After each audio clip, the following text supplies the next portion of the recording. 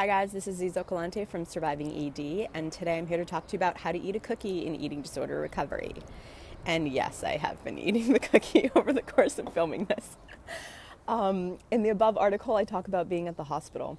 And one of the stories I wanted to share today was this one girl had cookies on her meal plan for every single evening. And as I would watch her eat the cookie, she would just scarf it in her mouth, completely blank look on her face, basically like, just get this over with.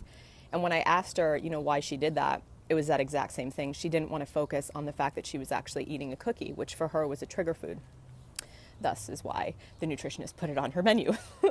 So I remember being really sad when she told me that, though, and watching her do this, because I really liked sugar and I liked cookies, and I really was looking forward to a day in my recovery where I could actually eat a cookie and be happy about it. So part of it is, in recovery, you have to learn to build your trust up for things. It doesn't happen overnight. If you read in the article above, there's a process that they use for anxiety that can be really helpful for eating disorders as well. But with the cookie, it's important to remember that it takes process. You're building your trust in yourself over time. One little bite at a time, or one big bite at a time.